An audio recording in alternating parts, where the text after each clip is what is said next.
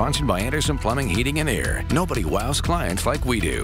All right, let's bring back in ABC 10 News weather anchor Moses Small. So Tropical Storm Hillary has come and gone, but you're still tracking what's coming next. Yeah, absolutely. So Tropical Storm Hillary downgraded once again. Now it's post-tropical cyclone Hillary, and it's hundreds of miles away from us. But we can see it's not quite done bringing some stormy weather. We can see that it is creating showers across a few states like Idaho. We're seeing it in some parts of Oregon and Washington. We're even seeing a couple flood warnings in those states. But here at home, we are pretty much done dealing with all of that rain. If you take a look at some of the rain totals, though, they were pretty impressive for such a short time period. San Diego picked up nearly 2 inches of rain. If you look a little bit further north to Carlsbad, looking at 2.5 inches, that is roughly 10 times what that city received during Tropical Storm K. And looking at Mount Laguna, they saw some of the heaviest showers of all, in addition to mudslides in the area after receiving a staggering 7 inches of rainfall. And we also saw some peak wind gusts as fast as 84 miles per hour. That was Big Black Mountain, but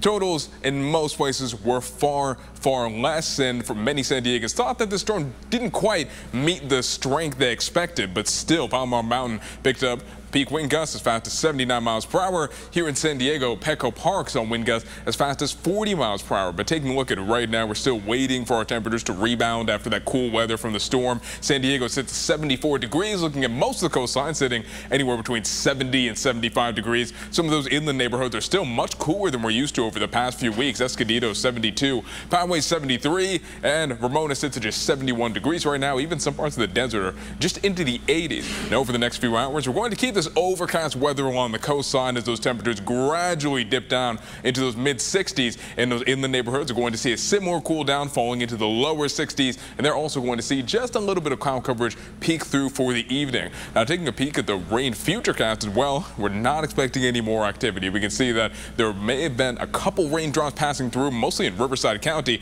and then easily once we get into the evening, then into tomorrow, we are looking at much clearer skies. So tomorrow is a big turning point. That's where our temperatures start to rise up again. We see lots more sun. San Diego reaches up to 72. Our inland neighborhoods get slightly warmer, reaching up to 81 degrees. Mountains a high of 76. Desert reaching 95. And the futurecast shows that we have a ridge of high pressure approaching us. And is it good to think of that as a big dome of warm air, trapping a little bit more heat close to the ground? And that makes the weekend the light at the end of the tunnel. We are looking at nice, dry, sunny weather, getting a little bit warmer. San Diego sees a high of 72 for the next few days. Then for Saturday, 74. Sunday 75. There's a very moderate temperature bump along the coast. But if you take a look at those inland neighborhoods, they see a high of 81 for tomorrow. Finally reaching up a little bit warmer to 85 Saturday, 87 Sunday. Into the mountains, we're going to see a little bit of monsoonal moisture, bringing a slight chance of showers back on Thursday, drying out right after that.